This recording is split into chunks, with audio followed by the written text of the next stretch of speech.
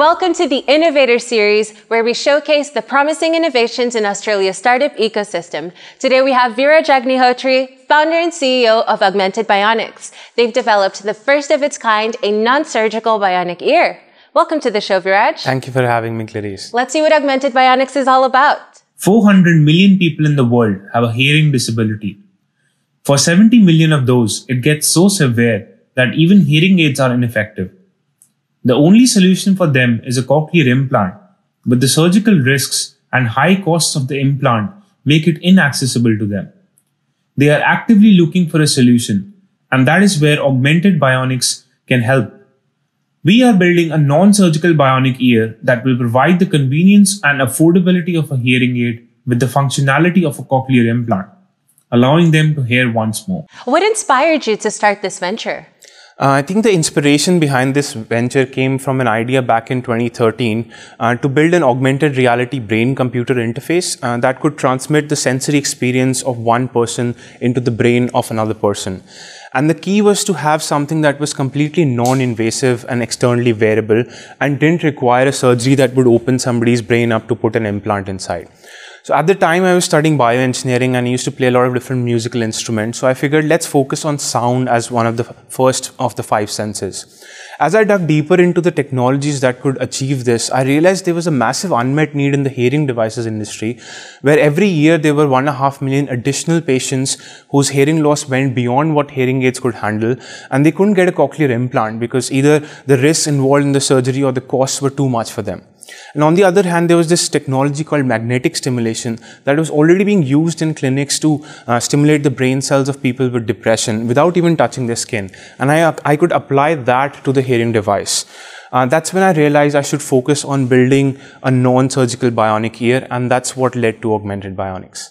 And as a graduate from the Indian Institute of Technology, why did you come to Australia to follow your entrepreneurial journey? So 3 reasons I'd say. The first one was that the cochlear implant in its modern form has been invented here, which means there are a lot of people around with the know-how to help us build a bionic ear. The second is that the universities here have very well-established commercialization pipelines, which means that all the research and innovation we do here with our university partners is always geared towards that end final product that's going to go into the hands of our customers. And then all the stakeholders involved in this research have experience with medical device commercialization and development. The third reason was that Australia has very strong clinical trials infrastructure, which means that the clinical data we generate here is acceptable in most of the countries around the world, which is a big advantage for a medtech startup like us. And what's your vision for the future of Augmented Bionics, Viraj? How can this technology application evolve? Sure. So currently our focus is to do preclinical proof of concept, after which our immediate goal is to open our next investment round of about 5 million in November. And that would help us in development and conducting pilot clinical trials.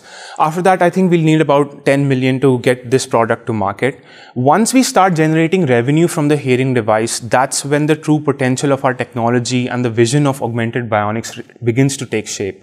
So we've already covered a lot of different clinical applications in our patent, which has now been filed in the US, Europe, China, Canada, and Australia.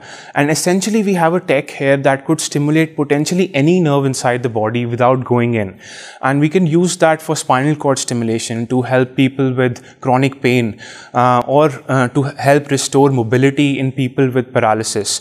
We could also use this in deep brain stimulation, where magnetic stimulation has already shown promises in treatment for Alzheimer's, Parkinson's, depression, migraine, and a lot more. And our final vision is to build a non-invasive bionic eye, something like a pair of glasses that a person with certain kind of blindness can just wear, and it would activate their optic nerve using magnetic stimulation, allowing them to see again. That's amazing, Viraj. Thank you so much for coming on the show, and all the best in your upcoming investment round. Thank you. And if you want to meet more innovators, follow Tomorrow's Tech.